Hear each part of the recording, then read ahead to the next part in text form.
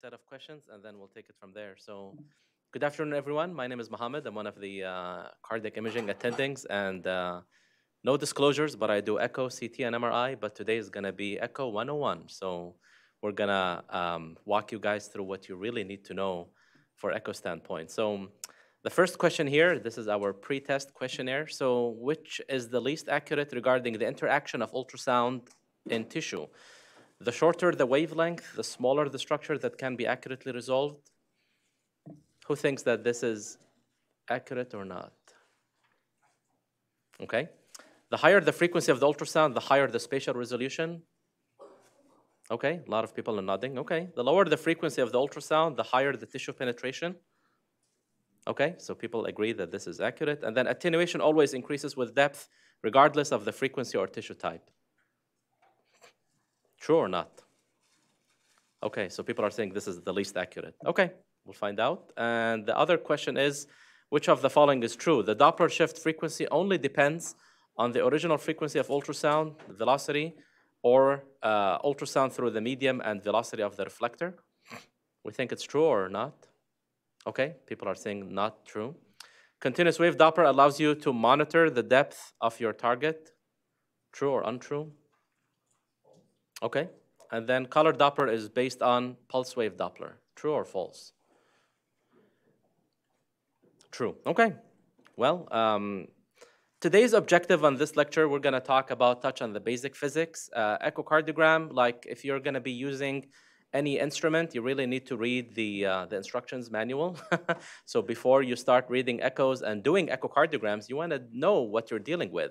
So we're going to be touching upon frequency and wavelength, resolution, display presentation, and then most importantly, the Doppler equation. And then we'll basically finish with some standard echo views.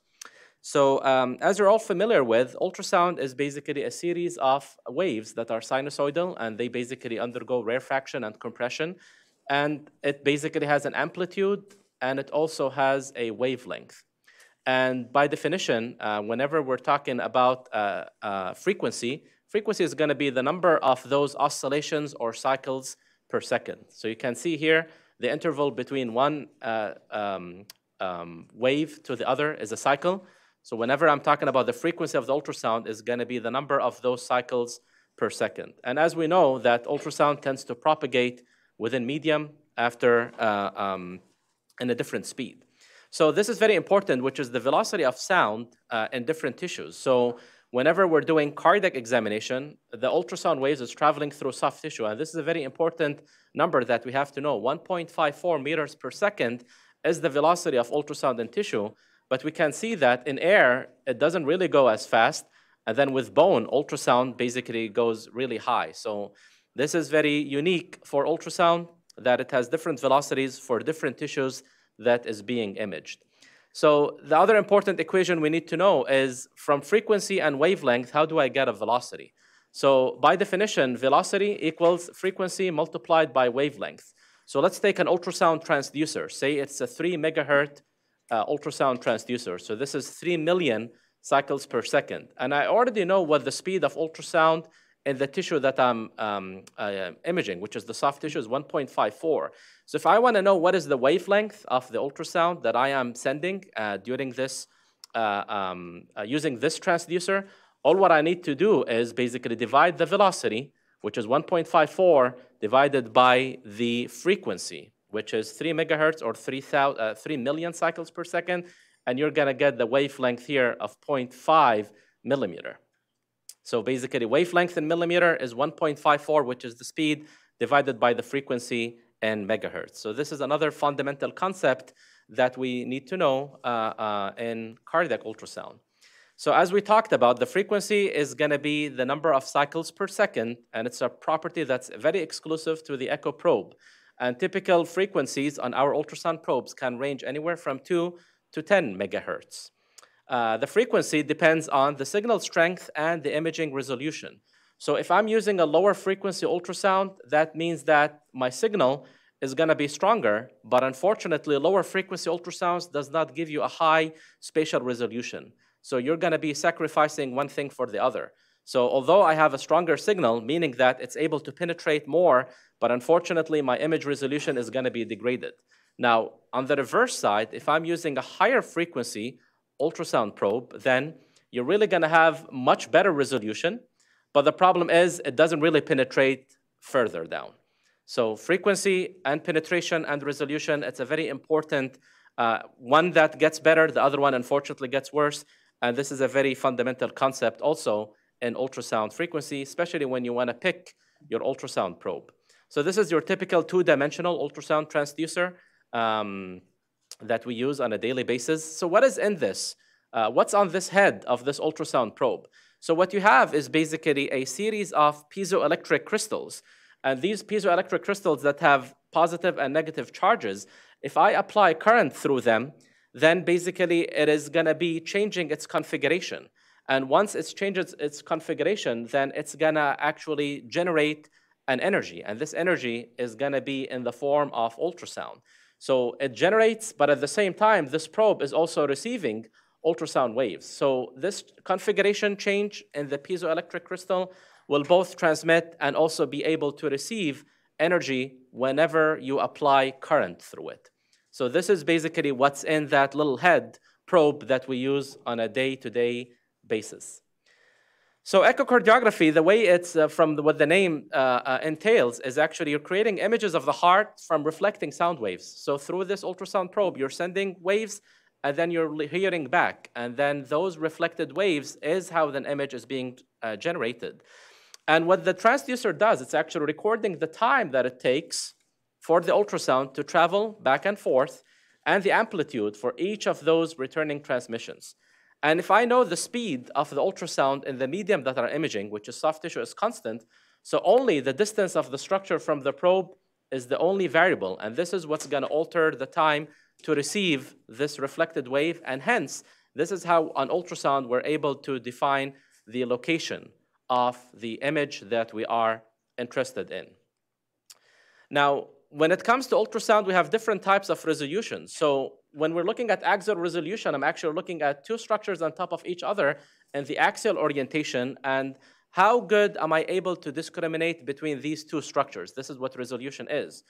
And this is on the axial axis, but also on ultrasound, we have a lateral resolution by which I have two adjacent structures, but they're not on top of each other, they're next to each other. And that's basically what determines that is a lot of factors. So some of it has to do with the depth of the structure that you're imaging, but also how wide this ultrasound beam is. Because the wider the ultrasound beam, it's gonna make your resolution better. And the temporal resolution is basically, I wanna have an imaging, I wanna image a moving structure. And how good am I able to detect this structure in motion? This is basically what alters your temporal resolution, which has very important role in determining how many frames per second are you imaging, which is basically the sampling rate of an image. So basically, the more sampling you are acquiring, I'm gonna be able to discriminate those two moving structures. So like the mitral valve, you wanna image it with a higher frame rate, which basically gives you a better temporal resolution. So these concepts for different types of resolutions are also very important to know, especially when understanding what you're looking for, but also getting to know what are the limitations of echocardiogram. So if I have an intraatrial septum, for example, here on the axial resolution, unfortunately, because the ultrasound beam is traveling through that, but it's on the y-axis, you're gonna have very limited visualization of that structure because your resolution might be altered by that fact. So if we think about it, if I'm actually have a series and repetitive scanning line, so I'm actually, here's the ultrasound probe, and I'm actually sending packets of ultrasound beams to, and it's actually receiving, and you're actually doing it repetitively and in a very rapid fashion along multiple different radii. And then if you sum up all these ultrasound reflected signals, you're gonna be able to generate an image in the area of interest. So here's my sector width, here's my ultrasound probe, here's the apex of the heart, here's the left ventricle, the right ventricle, right atrium, left atrium. And through this multiple scanning lines, you're waiting until you hear back those reflected signals, you're able to generate an image. And the beauty about echocardiogram is that the image is acquired in real time, meaning that you're imaging as the heart is beating, and that's how 2D image is basically displayed on echo. Now, going from two-dimensional echo to M mode. So M stands for motion. So what this is, it's actually a single-dimensional view of a moving cardiac structure. So if you think about it, here's my ultrasound. Imagine this is your ultrasound probe. There is a single crystal that's actually emitting ultrasound wave, and all what it is doing, it's actually tracking this moving structure in time. So it actually has multiple sampling points, meaning that you're sending, you're receiving, you're sending, you're receiving, and at multiple points, very fast point, you're able to discriminate and the motion of all the tissues in this path of this very narrow ultrasound. So you can see here, the beam is a very narrow, and you're basically looking at one single anatomical location, but the display that you're gonna get is a timed motion, meaning that these are for moving structures like valve leaflets or LV myocardium or RV myocardium. One of the disadvantages of the M mode, although it has a very high sampling rate, is the orientation, and also the interpretation of the spatial relationships can be difficult because things are moving in time.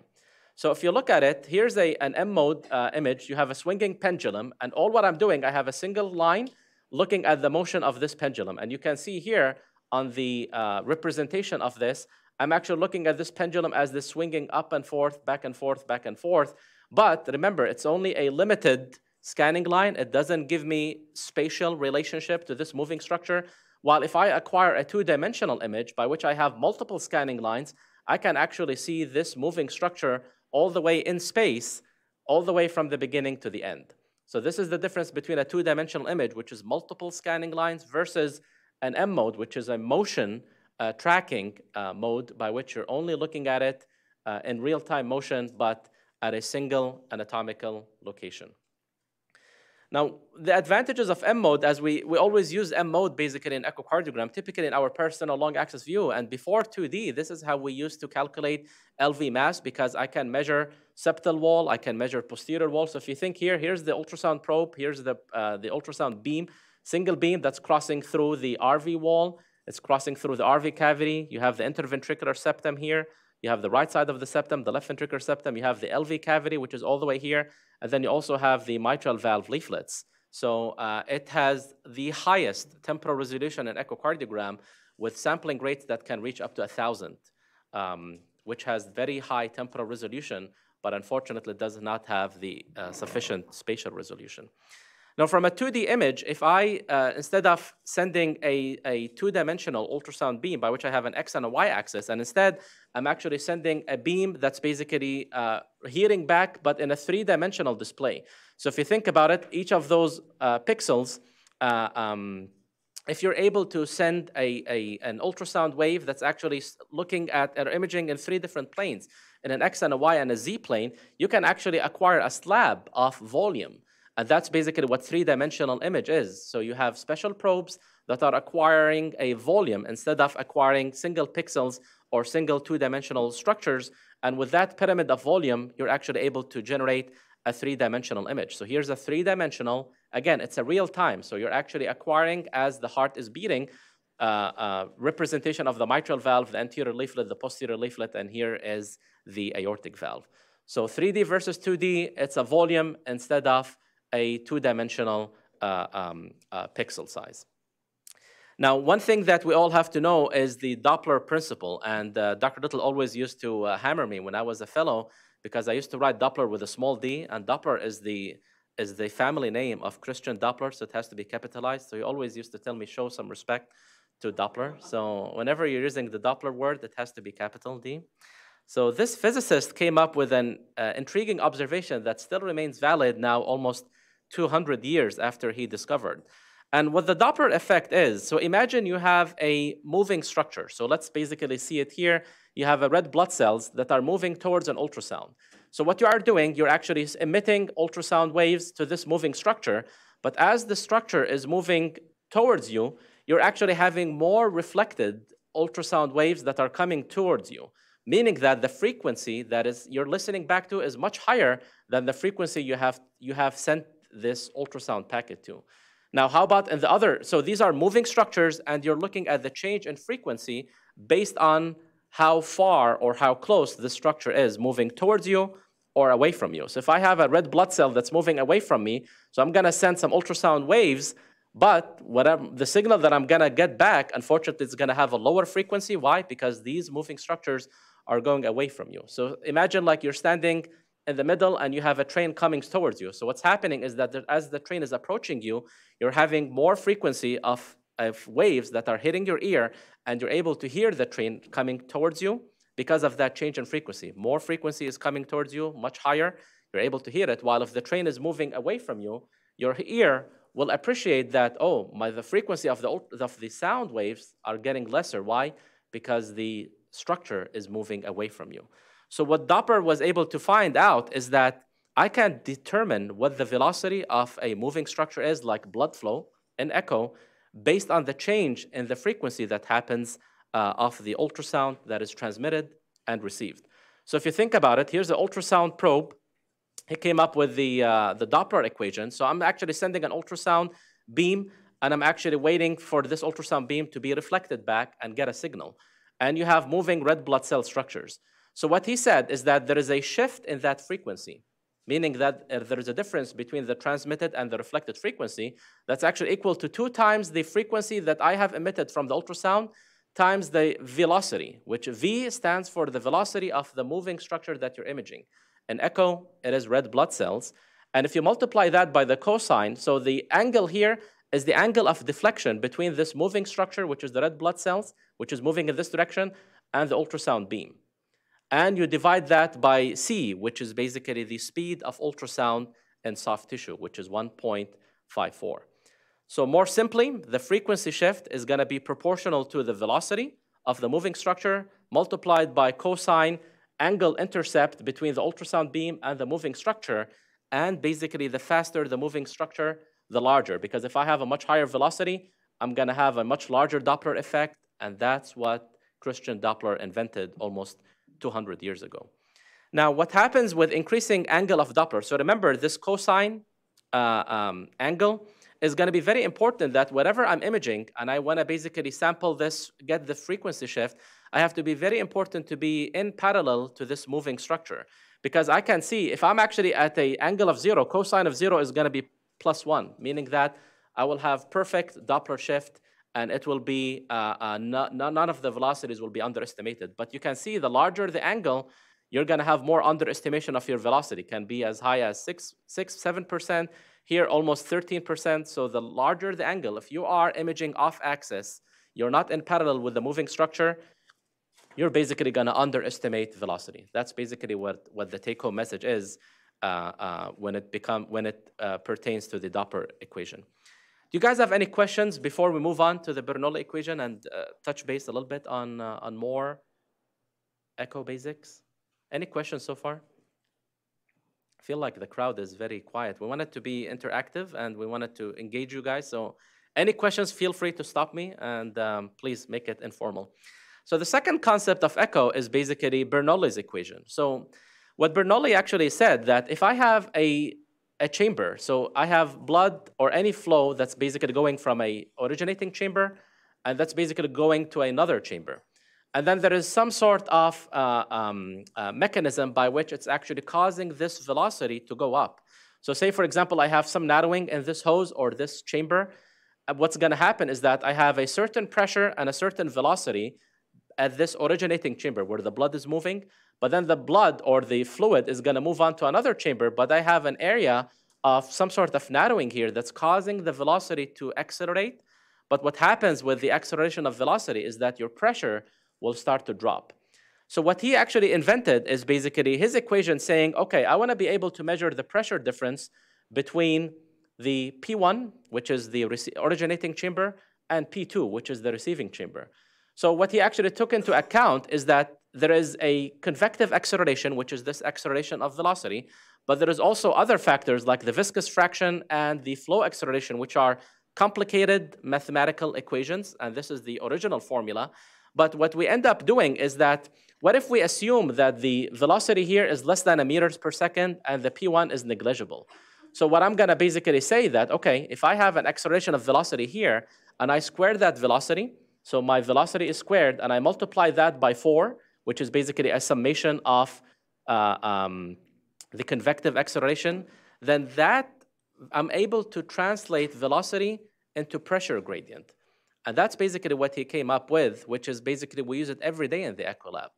So what examples do we use the Bernoulli equation in the Echo Lab for from first-year fellows?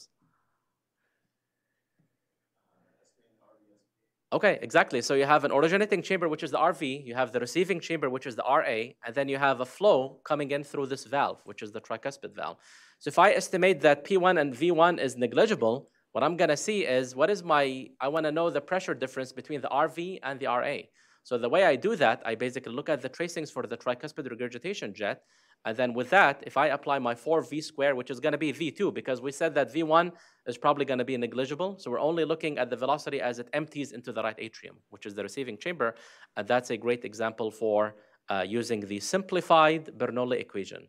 What he did is, using velocities, we're able to determine pressure gradient across two chambers. Now, also, aortic stenosis is another great example. So if you have an aortic valve that's widely open, you're going to have a nice, very flat profile. But if you have aortic stenosis causing turbulence of jets, you're going to have much acceleration of velocity, and the pressures are going to drop down. So what we typically do with echocardiogram is basically we sample a velocity across the aortic valve, which you can see here. And then the peak velocity here, we're getting 4.5. So if I want to know what is the pressure difference across this aortic valve, I'm going to use my simplified Bernoulli equation. So I'm going to multiply this 4.5 times 4.5 times 4, and I'm going to have a pressure gradient of almost 82 in this case. You can see here the maximal pressure gradient is 82.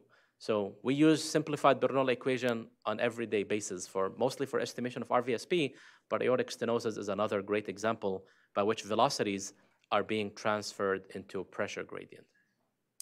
Now, other forms of Doppler, we basically going to touch base upon pulse wave Doppler, continuous wave Doppler, color Doppler, and others. So a pulse wave Doppler is basically a short intermittent bursts of ultrasounds. However, what you're doing is that you have a crystal that's sending those ultrasound beams. Remember, ultrasound is all about listening to those reflected beams and generating an image. But what I'm doing in pulse wave Doppler, I'm only listening at a fixed brief time interval. So say, for example, I want to listen after 2 milliseconds or 10 milliseconds after I send my burst of ultrasound. So what that actually helps me, if I know my time interval by which the time the impulse has traveled and went back, I can get the distance. And this is what pulse wave Doppler is great in range resolution. So if I basically, and where do we use pulse wave Doppler in echocardiogram? What structure are we interested in to know the exact velocity of that structure? Can you guys give me an example? What's that? Okay, so LVOT, we put a pulse wave Doppler because at that anatomic location in the ventricular outflow tract, I want to know what the velocity profile. What other places we use? Yes, mitral inflow. So if I want to get my early diastolic filling and late diastolic filling, which is the E and the A, I want to know at that exact location what is the velocity profile looks like. So if you can see here, here's a sampling volume that's placed at the mitral valve leaflet tips, and I have a bursts of ultrasound from a single crystal that's basically going in and listening after a certain time period, and you're basically going to be able to generate a spectral Doppler showing the E wave and the A wave. So here what you're seeing is the velocity, the early diastolic velocity, and then the late diastolic velocity at this certain anatomic location, which is at the mitral valve leaflet tips. Now, in contrast to continuous wave Doppler, where you are continuously sending and you are continuously receiving ultrasound signals. So you're actually going to generate a profile that basically looks like you have blood everywhere. So here's your E and A, but I'm actually sampling all the moving red blood cells, what's happening beneath this peak velocity. So the pulse wave Doppler, remember, it's very specific for the location that you're imaging, while continuous wave Doppler is not specific for that range because it's going to sample all the velocity of the moving structures here, here, here, here, here, here, here. But obviously, it's going to be highest at the mitral valve leaflet tips. When the valve opens, you have this inflow in early diastole. But remember, continuous wave Doppler does not give you a range resolution, and it's going to sample all the moving structures during that time period that you have imaged. So here you have an E and an A, and then you have, so this is diastole because it's above the baseline, and here in systole, you have a regurgitation jet, so this is the blood flow that's going out. So you're going to sample all those lines or moving structures during that time period, and it does not specify or give you any anatomic location. Here's a pulse wave Doppler of the abdominal aorta. We always do it, so you can see here there's a nice uprise peak and then downtrend. I'm only looking at this specific anatomical location, a very small sampling volume, a burst of ultrasounds going in, and I'm only listening at that distance.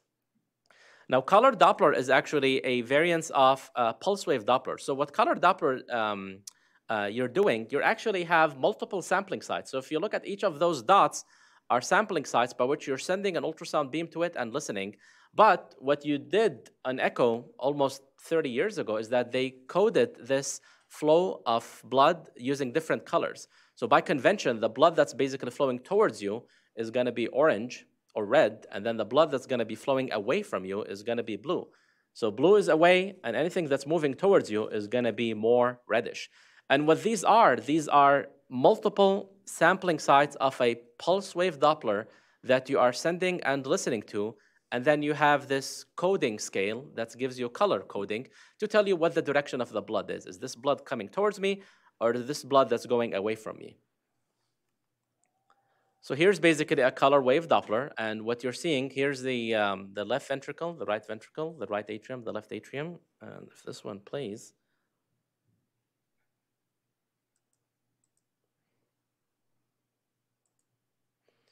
so what you can see here, there's a mosaic of color that's going back into the left atrium and systole, and this mosaic is turbulence of flow. And typically, this is what you see in regurgitant jets. While once the mitral valve opens, you're going to have a jet color of orange, meaning that this flow is coming towards the transducer, which is here. And then any blood that's leaving the ventricle out, either to the atrium or to the LV outflow tract, is going to be blue. And whenever you have turbulence, you're going to have this mosaic color. So this was a case of mitral regurgitation seen on color Doppler, and it's basically causing this turbulence of jet flow going back because you have blood moving into the mitral valve, so this is going to be orange, and you have blood leaking back, which is going to be blue, and that's why it creates this mosaic color, meaning that there is turbulence of flow in that region.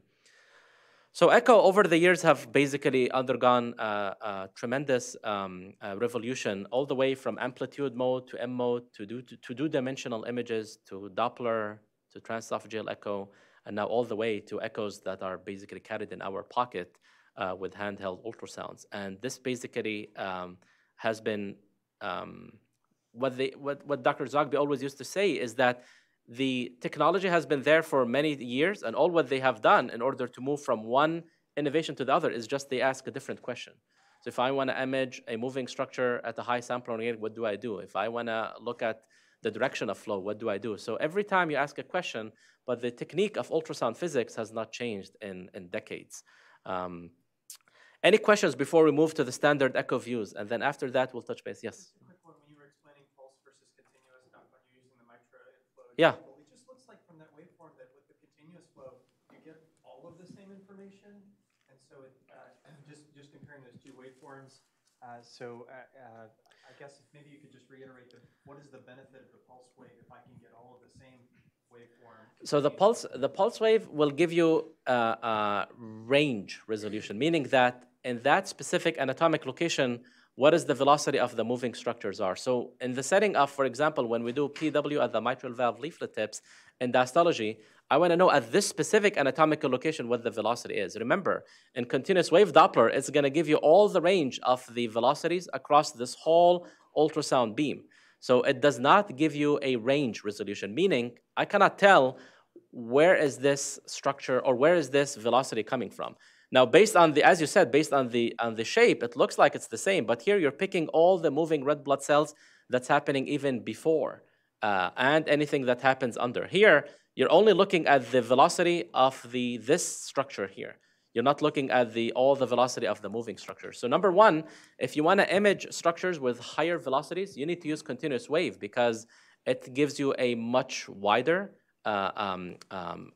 range in terms of picking higher velocities. The problem with pulse wave Doppler is that depending on how many times you're sampling, it's not going to be able to sample velocities that are twice as much as what you're sending. So practically speaking, things will start to wrap up, and we call it aliasing.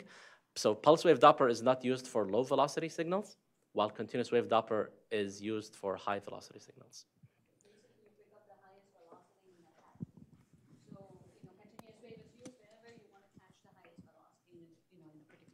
regurgitation. So if I have mitral regurgitation, in this case, for example, the peak velocity of mitral regurg is like 4 meters per second, 5, because it depends on the pressure gradient. So pulse wave Doppler will not give you that high velocity because, unfortunately, it's fixed to a single ultrasound beam, single location, and at a certain velocity. If it exceeds that velocity, it will start to alias. So.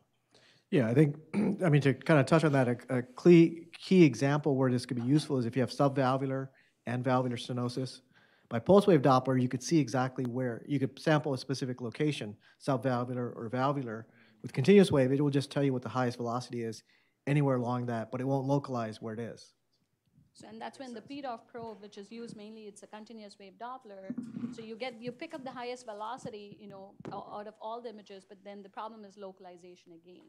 But in the clinical right context, you know which velocity you're picking up with that probe, but you know that it's based on the same principle. So these are the standard echocardiographic views that we always start with, the peristernal. We basically have the apical, the subcostal, and the suprasternal. And what are the cases that we need to look at the heart from a right peristernal window? Do you guys know a case where which, because these are, every one of you are familiar with the peristernal long axis, the apical, the subcostal, the suprasternal. When do we have to use a right peristernal? So look at the image or look at the structure here and tell me what condition do you think that we might need to image the heart all the way up from the right side rather than the left side? Yes, so if you have an aortic stenosis, so remember, here's the aortic valve, and then the jet flow is going to be accelerating all the way up, and then sometimes, believe it or not, the right peristernal window can give you the highest velocity of aortic stenosis because it's right. Remember, the angle of the intercept between the ultrasound beam and the moving structure is critical. As long as you're parallel to the moving structure, you're going to basically have a better velocity profile. So from a peristernal long axis view, as you know, you basically put your probe with the marker aiming towards the left shoulder. And the structures that you're going to be imaging is basically going to be the septum. You're going to see the posterior wall of the left ventricle. You're going to see the aortic valve and basically the proximal portion of the ascending aorta. And practically, you're going to see the anterior mitral valve leaflet, posterior mitral valve leaflet. Here's in systole, and here is in diastole. And this is just a tomographic representation of where do you cut the heart when you are acquiring a long axis view that is peristernal. Now, if you want to move from a peristernal long axis view to a short axis view, all what you have to do, basically, you have to turn the probe. And with that, you're actually imaging the cross-section of the heart. So it's a short axis cross-section of the heart. And here we're imaging far more high up at the aortic valve level. So you see the right cusp, the left cusp, the non-coronary cusp. See the right ventricular outflow tract, the pulmonic valve. The left atrium is way back. It's the most posterior structure. And then you'll see the right atrium here along with the tricuspid valve. If I want to move from the base of the heart, I want to image a little bit more inferior, so the base, and then I want to go down to the mitral valve level. So what you do basically is that you tip the probe so that your beam is not hitting the base of the heart. You want it to kind of aim up, you aim your probe more higher in order to get a lower cutout. So here basically we're imaging at the mitral valve level. What you see here is the short axis view of the left ventricle. You see here the mitral valve, the anterior leaflet, and the posterior leaflet. Beautifully here in systole. Here's the right ventricle, which is an anterior structure. And then here's the anterior wall, inferior wall, lateral wall of the LV. And then as you move down further, so you're basically aiming to image, not the base, now you're imaging the mid and the apex, you'll start seeing the anterolateral and the posteromedial papillary muscles, and then again, you see the left-sided structures. Moving on to the apical views, so you basically see what your point of maximal impulse is, and you always wanna aim for the mark to basically aim towards the left shoulder. And what you see here is basically 4 chambers. So the left ventricle, right atrium, left atrium. And that's basically the cut of the heart that you're imaging all the way from the apex. You're basically getting a long axis view of the heart from the apical windows. To move on from a 4-chamber to a 2-chamber, you rotate 90 degrees. And then basically you're going to be able to see the 2 chambers of the heart, the left ventricle, the left atrium. Typically, the anterior wall of the heart is going to be here. The inferior wall of the heart is going to be here. And then as you move further, so you basically rotate another 90 degrees, you're basically getting a 3-chamber view by which you start opening the aortic valve, the aorta, here's the left ventricle, the mitral valve is here, and here is the left atrium.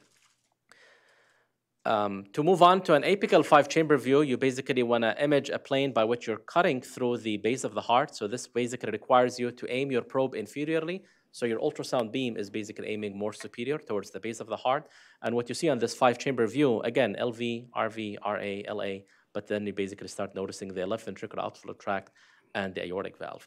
So these are your standard apical views that we always acquire on every patient. Moving afterwards is the subcostal views. Subcostal views is usually life-saving for fellows because if you're still not familiar how to get your images, almost always you will not miss the subcostal, assuming the patient has a decent body size. But it's very reasonable to look for grossly LV function, to look for any grossly effusion. We're going to show you some examples, but this can be life-saving, especially in people who are intubated, sedated, they cannot leave or they cannot lean on their left lateral side. So on the subcostal view, you're going to see the livers here, right ventricle, right atrium, left ventricle, and that's basically where you aim your ultrasound probe, and typically you aim the marker for the left shoulder. And then for the suprasternal view, you basically see the transverse arch, and you also see the origin of the major vessels, so the brachiocephalic, the left common, and then the left subclavian. You're going to see those slides at the fellows boot camps, but common uses of echocardiography is to look for chamber sizes and function. It's gold standard for hypertrophy, for heart failure evaluation, assess valve lesions, effusions, endocarditis. So here's just a little potpourri of what we see on echocardiogram. Here's a patient who has severe left ventricular hypertrophy with what appears to be normal ejection fraction. He has a big atrium on the left side, big atrium on the right side, and also he has severe right ventricular hypertrophy. This is a patient with dialysis, and you can see here on the parasternal long axis view, here's the LV, mitral valve, very severely concentric hypertrophied ventricle. The different cardiomyopathies can be seen very readily with echocardiogram. So here's a patient with dilated cardiomyopathy using contrast agents with contrast. Here's a patient who has severe hypertrophic cardiomyopathy. Here's a patient who appears to have a Takotsubo cardiomyopathy with an apical ballooning, and you can basically see the hyperdynamic basal and mid segments. And here's a patient who has severe biatrial enlargement with what appears to be normal LV ejection fraction, but has a restrictive cardiomyopathy. So echo really can help you be the gatekeeper in order to screen any patients for LV systolic or diastolic function. 3-dimensional echo has been around for like over a decade or two, and what you do basically, remember, you acquire a volume of data instead of a 2-dimensional data, and you're able basically to trace this left ventricular borders in order to generate an automated border definition and basically be able to give them volumes instead of using the biplane that we typically use. Strain is basically a special imaging of the heart by which we look at the deformation, so how those fibers are shortening at the endocardial level, and basically this has been studied extensively in echo for over the past 15 years. Using color Doppler, as we said, it really helps us assess valvular, and it's key in terms of assessment of valvular, both stenosis and regurgitation. So here's a patient who appears to have severe right ventricular enlargement and hypertrophy, and he has what appears to be right wide open tricuspid regurgitation, which is the leaflets are very restricted, and he has all this mosaic of color flowing back into his right atrium, causing or as a cause of his tricuspid regurg. Here's a patient using a 3-dimensional TEE rheumatic mitral valve disease. So you basically can see the commissural fusion. Here's the aortic valve. You have this fish mouth appearing of the mitral valve on 3D, and also on 2D, you can basically see the thickness of those mitral valve leaflets with a very fixed posterior leaflet. So 2D echo basically can help you with that. And now with machine learning, you're able to generate models for like the mitral valve and the aortic valve. This is a Siemens software that using 3D data from your transesophageal echo, it's actually able to get you real-time images of the mitral valve and systole and then diastole, and then the aortic valve also, and you can also see the origins of the coronary heights. Pericardial disease is actually, echocardiogram is the first-line imaging diagnostic modality. You see this patient who has a typical shuttering of their ventricular septum, what we call the diastolic septal bounce, and here's a patient who has large, massive pericardial effusion with diastolic collapse consistent with tamponade from an apical view. And here's the patient who has severe left ventricular enlargement, and he has a large mobile thrombus in his left ventricle.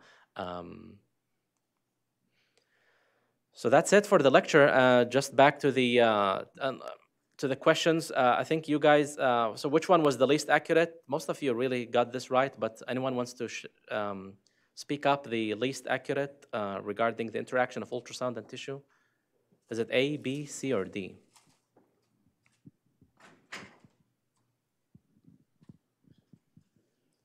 D? Okay, yeah, D is the right answer. So why is that? Because remember, as the ultrasound waves are basically traveling, so number one, attenuation is weakness of those ultrasound waves. So it can weaken the further the image is, but it actually plays so much attention to, or it actually plays a big factor to the tissue type. If you remember, the velocity of ultrasound, it varies by the tissue that you're imaging. So if it's going fast through bone, it's actually going very slow through air. So the tissue type actually makes your image can look much attenuated or less based on that, and that's why this is the least accurate among all of these. All the others are actually true. So we said that the lower the frequency of the ultrasound, you're going to have much better penetration, but unfortunately your resolution is not going to be as good. And then the higher the frequency, your resolution is going to be better, so this is true. And then the first statement is also true. If I have a much shorter wavelength, I'm going to be able to discriminate much smaller structures, which means that my spatial resolution is going to be better. And which one of the following of these was true? Was it the first or the second or the third?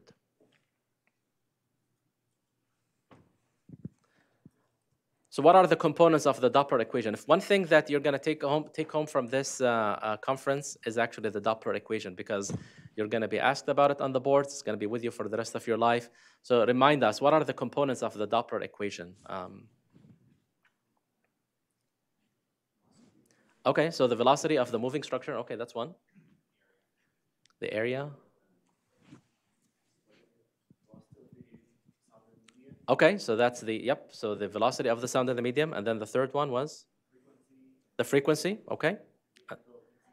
Exactly, so basically the angle. So the first, so this is not true because here we're only talking about the original frequency and the velocity of the ultrasound through the medium and the velocity of the reflector.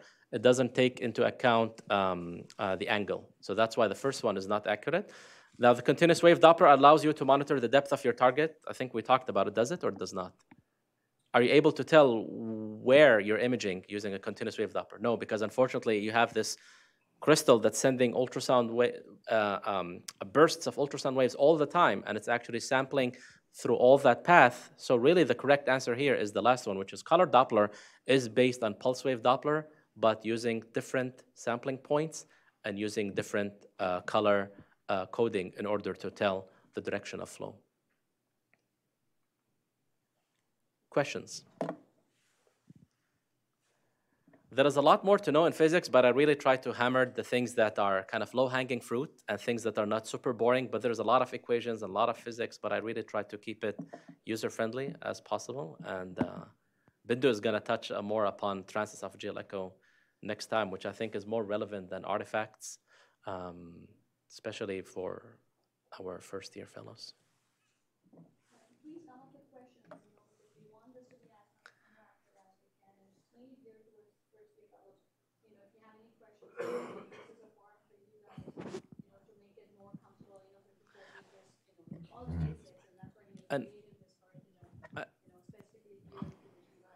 And the shared drive is on OneDrive. Every one of you should have access to it. So this lecture and hopefully all the other attendings, basically, they upload their lectures. So you all have it available. And every year, people can, if we hear feedback, we can always adjust and add stuff or remove stuff accordingly. So these all should be available for you guys.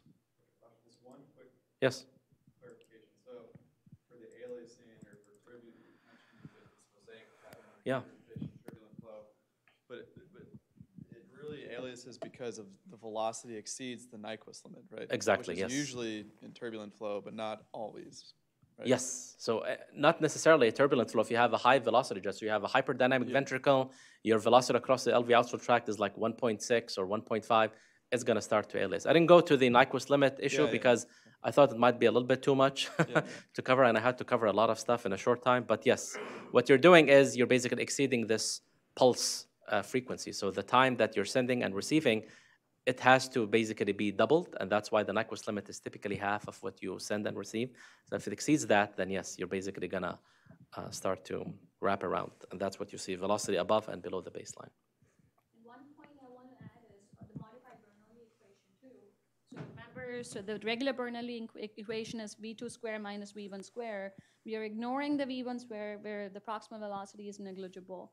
But in situations where the proximal velocity is high, or usually we say cutoff of 1.5, then you want to use the proximal velocity, so you actually have to use the V2 square minus V1 square.